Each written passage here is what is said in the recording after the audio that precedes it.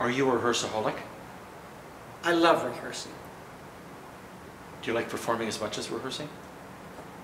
Well, some days rehearsing is just so much fun. I mean, the discovery of things and things like that. Why? Because you can go because it's anywhere? new. It's because new, and you're talking about things, and everybody's trying to do something, and there is a tremendous excitement when something lifts for the first time, right. And then it doesn't again and again. I mean, I could go into a lot of, you know, I've often liked working with directors where that lift was also, it's misleading, and then you mourn because you can never find it again. But again, I always like with Jason Byrne, you know, that was beautiful and never happened again, or that was shitty and never happened again. That was a wonderful kind of mantra for me about these things, about making choices. Choices aren't as, I mean, once you know the play and the world of the play well enough, there's no such thing as a good or a bad choice. As long as everybody's playing in the world that we've established, there's just choices. And the only bad choice is one that doesn't tell the story that you're actually doing. But to be, you know, so again, to get and because I think that in theater performing, one of the great hardships is the repetition. And then we're faced with our human nature. At first it's so scary because we don't know what we're doing. Then it's kind of pleasing because we do know what we're doing. Then it's kind of boring because we're doing the same thing over and over again. Why can't we just stay in one lovely spot, you know? And also that the longer you perform a piece, there's this kind of weight of expectation and weight of the history of what's happened, good nights, bad nights. And how do you get out of that and just have a moment again? And when you did Festin, right? I that gather was it that was open-ended. What happened every night? And again, but that was a big company, little dialogue in the sense that it was an action-driven piece, a very, very provocative subject and with a big cast, so you have a lot of imaginations can work, and no set blocking, and really really going into a dangerous line where the stage managers are about to get up and go, wait a minute, because of the rules we can't probably do it that way, somebody's going to get hurt. So you'd walk into that. And it was amazing to me how scary it was to rehearse, and the rehearsals there was never any table work. Nobody ever talked about it. Wow. Jason just started, and you would come into rehearsal, all these people, and suddenly somebody would start, and Jason Byrne, this was this lovely Irish director.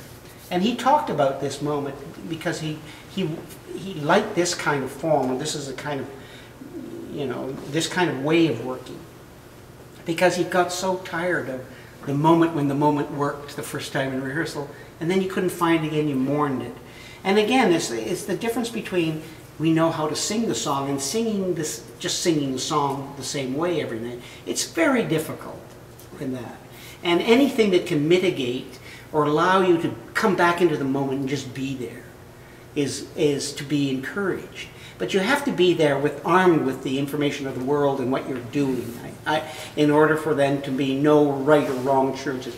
And the other thing it does, there's no right or wrong choices, it gets you off your own fucking back about judging. That was a good moment, that was a bad moment.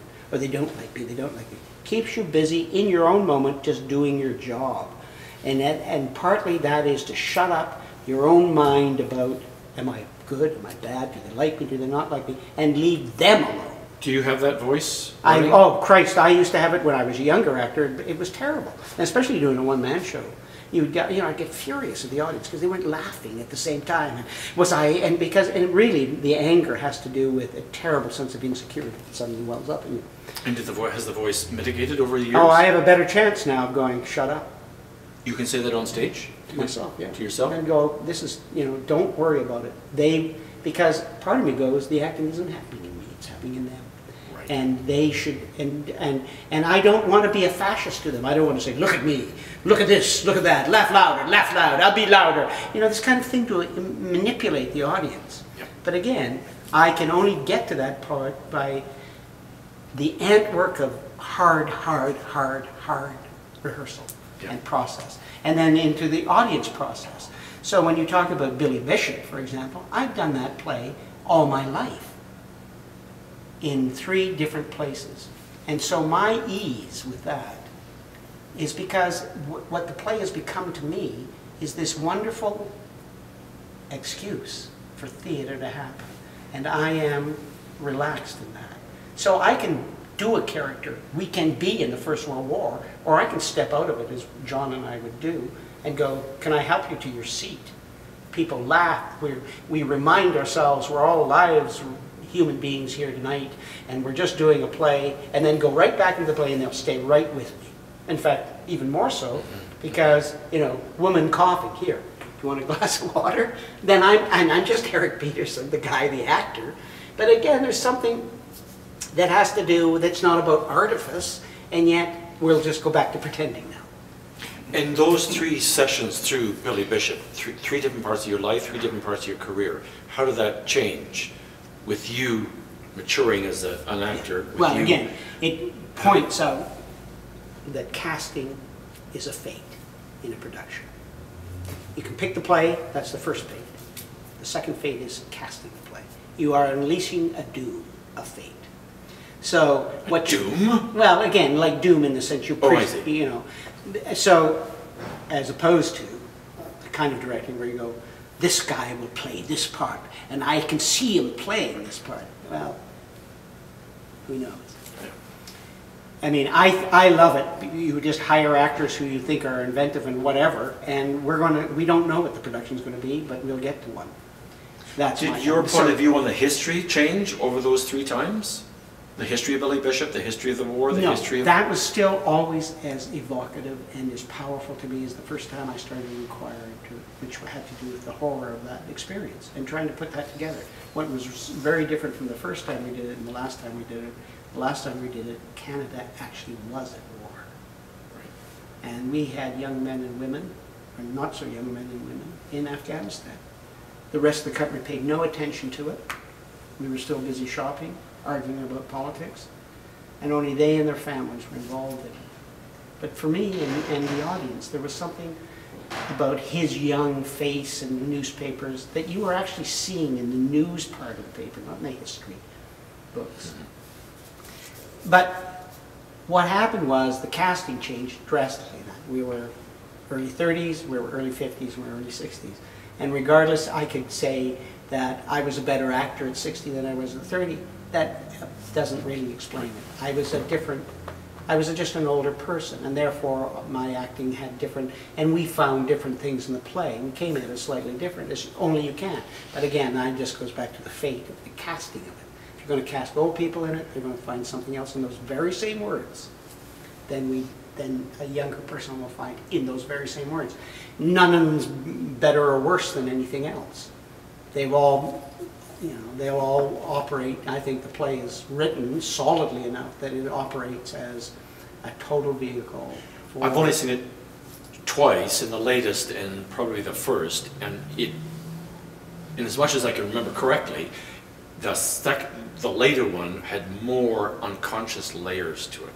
Yeah. I'm not saying it was a richer show, because they were both totally compelling, but there was something about you and John and the position that you were then in as different people that added these unconscious layers to what was seen. Well, again, we were now, a lot of that play has to do with the loss of friendship and people at that time, and John and I had become old veteran friends too. So there was layers within layers that, you know, this was the famous warriors done by these famous, if you want to say it, actors, and this famous play, for one thing. But again, I think as human beings, this is an older human being.